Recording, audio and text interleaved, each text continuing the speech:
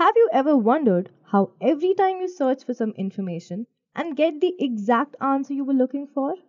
Or you order something and get the exact right thing down to the right color and dimensions? Well, this involves many processes and steps that can go wrong at any given time. So then how is it running smoothly with so many different kinds of data? Data engineering pipeline and ETL. These two work towards making data more consumable, but they differ from each other in many ways. Hello everyone and welcome to this video by Intellipaat. This video focuses on the difference between data engineering pipeline and ETL. Before we move forward with the video, please make sure to subscribe to our YouTube channel and hit the bell icon for regular updates from us. Now let's take a look at the agenda. Firstly, we have what is data engineering pipeline. Then, what happens inside a data pipeline. After which, we will see what exactly is ETL. Then, why do we need ETL? Lastly, we'll come to the differences between data engineering pipeline and ETL. And then, a simple conclusion. Now let's move on to our first agenda, which is what is data engineering pipeline?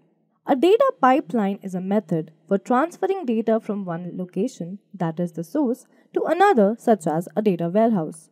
Data is optimized and modified along the journey, eventually reaching a stage where it can be examined and used to generate business insights. A data pipeline is basically the process of gathering, arranging, and transporting data. Many of the manual processes required in processing and improving continuous data loads are now automated by modern data pipelines. This typically entails loading raw data into a staging table for temporary storage, modifying it, and then inserting it into the final reporting tables. Now let's move on to our next agenda, which is what happens inside a data pipeline. Not all data pipelines include data processing. Usually, the main goal is to use raw data that has been transferred from database sources and SaaS platforms to data warehouses. However, the data engineering pipeline's responsibilities frequently include processing or transforming the data in some way. This is due to the possibility that the raw data loaded from a source may not be accurate or useful. In order for it to be useful at its next node, it must be modified. The data engineering pipeline improves end-to-end speed by removing errors and thwarting bottlenecks or delays. Nevertheless, it is essential to clean data as soon as it is ingested. This is due to the fact that once false or implausible data is ingested into databases for analysis or used to train machine learning algorithms, it may take a long time to reverse engineer the entire procedure. Inside data pipelines, multiple data streams are simultaneously processed. Streaming or batch ingestion of the data is used. Consequently, the data pipeline works with any data source. The data destination is not specifically emphasized either. It isn't necessary to employ a data lake or data warehouse for storage. Now let's move on to our next agenda, which is what is ETL. Now ETL stands for extract, transform, and load. Data is extracted from various source systems using an ETL process, which then transforms the data by performing calculations, concatenations, etc., and loads the data into the data warehouse system. It can be tempting to believe that building a data warehouse only requires loading data from various sources into the database of the data warehouse. This is untrue and calls for a challenging ETL process. The ETL process is technically difficult and demands active participation from many stakeholders, including developers, analysts, testers, and top executives. Let's move on to our next agenda, which is why do we need ETL? Now, here we have listed plenty reasons. Let's take a look at them. Firstly, we have companies can use it to examine their business data and make important business decisions. Complex business questions that can be resolved by ETL, including cases that cannot be resolved by transactional databases. A data warehouse offers a central data store. ETL offers a way to transfer into a data warehouse from several sources. The data warehouse will automatically update when data sources change. A successful ETL system must be well designed and documented to ensure the success of a data warehouse project. Permit checking of data aggregation, transformation, and computational rules. Sample data comparison between the source and target systems is made possible by the ETL process. The ETL procedure can carry out intricate transformations and needs more space to store the data. Data migration into a data warehouse is aided by ETL.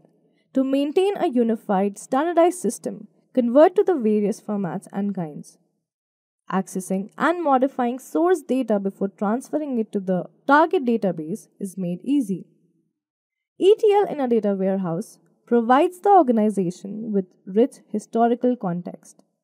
Because it codifies and reuses without the requirement for technical expertise, it helps to increase productivity. Now we come to our main agenda, which is data engineering pipeline versus ETL.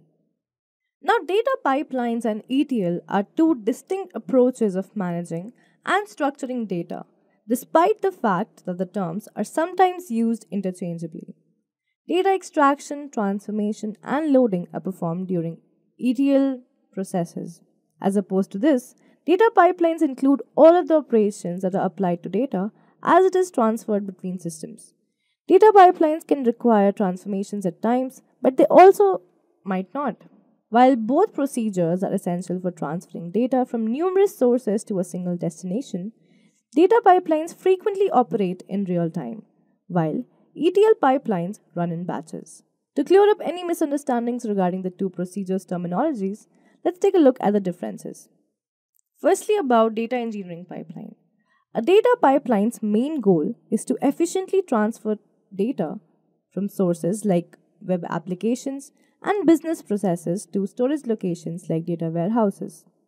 The data pipeline's job is finished even if no transformation is made to the data throughout this transfer operation. Additionally, the data loading stage does not always have to be the last in a data pipeline. Instead, a data pipeline can start new processes that can leverage the data included in the pipeline by triggering webhooks. Now let's take a look at ETL. Data must always be extracted, transformed, and then loaded into the intended destination system through an ETL. Following all three of the phases of extraction, transformation, and loading is essential to the operation because it must work in this specific order. Additionally, a data loading step always concludes ETL because the data must be stored in a data warehouse so that business intelligence tools may easily access it. Let's move on to our next difference. Data pipelines have a wide range of uses and are found in numerous sectors of the data driven economy because they may be created by assembling any kind of transformational or real time process that operates in any order. Also, simple data pipelines that don't require any complicated data transformations are used by data professionals that need quick analysis and real time streams of data. For ETL, for BI specialists and data analysts, on the other hand, who must collect a huge sea of dispersed data in its raw form and deliver it all together as a single source of truth, ETL is of utmost importance. Your business team's tasks can be made simpler by centralizing the pertinent data so that they can readily access it in the format they need and produce intricate data visualizations. ETL can also free up your development team so they can focus on other important projects rather than spending all their time trying to find insights in fragmented client data. Let's move on to our next difference, which is your data pipeline can consume data either in batches or as real time streams, which includes managing events as they happen, depending on the sub-processes involved. In the debate between data pipelines and ETL pipelines, this gives it the upper hand. Real-time data streaming involves processing data at a rate that can be controlled by the application or storage at the destination. Additionally, a straightforward data pipeline lets you view real-time data modifications. To send frequent data flow to their data warehouses or other systems, for instance, firms that work with sensor-based data construct data pipelines. Now for ETL, on the other hand, can typically only work with data batches. These batches can all be the same size, and the ETL procedures are used on each batch separately. The most important thing to keep in mind is that all of the batches are prepared gradually and processed collectively in accordance with the pipeline's capability. A company's ETL, for instance, could gather data throughout the day and then conduct the transformation and loading operations all at once if it ran once every 12 hours. Now we come to our last difference, that is, in general, data pipelines are advantageous for businesses that need to transport their data as quickly and easily as feasible.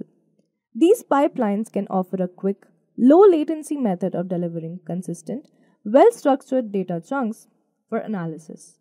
Data engineers are also adept at combining data from many sources and transferring it methodically to desired areas.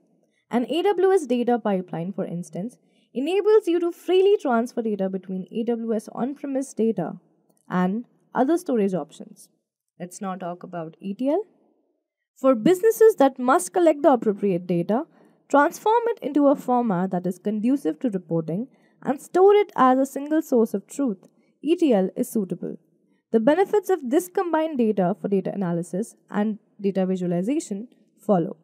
When using ETL technologies, developers can automate the tedious and difficult task of data transformation and concentrate on the development work.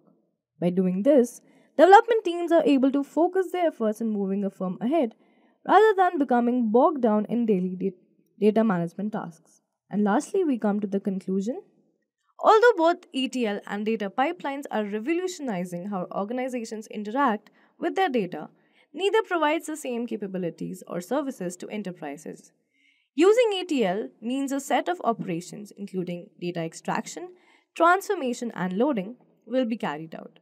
By utilizing a data pipeline, this denotes that the data will be moved across systems without necessarily being changed in the process. Therefore, despite the fact that the two names might be used interchangeably, they do not mean the same thing.